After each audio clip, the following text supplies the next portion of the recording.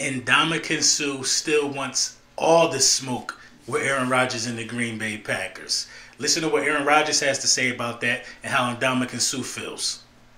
It hasn't been cordial over the years between me and Sue. You know, we've had some battles over the years. I think I mentioned it. He got, frozen feet and didn't realize he was stepping on my calf. He also stomped on one of my teammates at one point. He's been, in my time, one of the most dominant three techniques in the game for so many years. He's also played his own way. It's been his